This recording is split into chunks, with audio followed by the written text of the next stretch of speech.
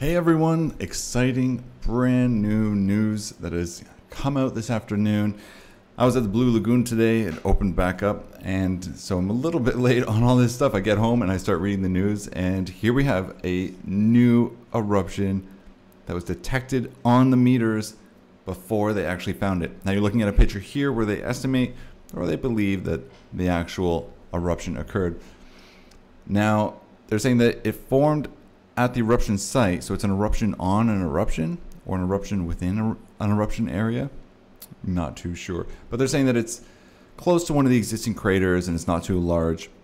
However, it's the first time that the meteorological office's nature conservation experts saw what was going on with their measuring equipment and had the conditions on the ground checked. So they had the insight of this actually going to be happening prior to finding out and discovering that it was actually happening.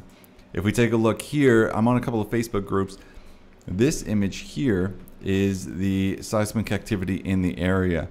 Now, I know if you're looking at one of the multicams I have this live feed going, but there was a post earlier today before this new eruption was discovered saying, hey, there's some seismic activity. I think we're going to see something go down today in the eruption area. And you know what? It turned out to be a new eruption.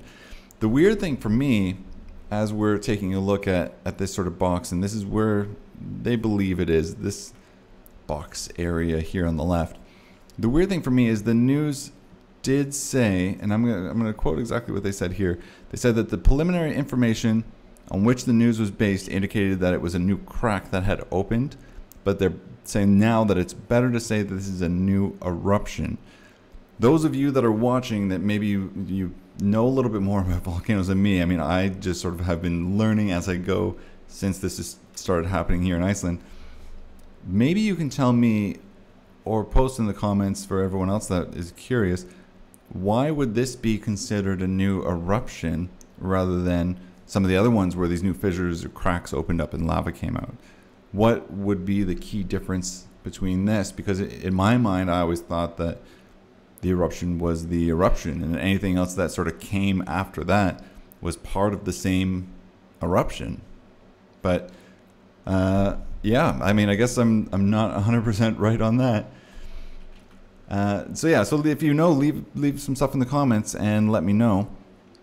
Now again, all of this occurred in the danger of new vents zone, as you can see here in red, as it's close to some of the other activity. It's already erupted and all the other cracks that have opened up in the vents.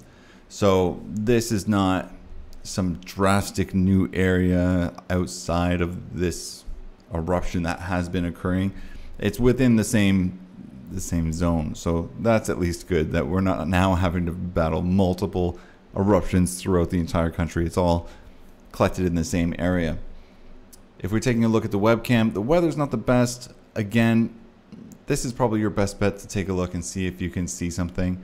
I know a lot of people are hanging out here, giving a lot of good information on the live stream that I have going, and they've pointed the cameras at the eruption. The crazy thing to me, looking at both this live stream that's going on, and you can check that out, I'll put a link to it, or even, you know, these still frames, is how many cones are popping up in this area. Like, it's just flooded with these volcanoes. In my mind, it's just this volcanoes everywhere. It really looks, you know, sort of like the post-apocalyptic beginning where they're like, oh, all of a sudden all these volcanoes started erupting and the whole world was covered in lava, that kind of thing. Now, I'm not saying that that's going to happen. For everyone that's going to post comments about the end of the world, that's 100% not what I'm saying.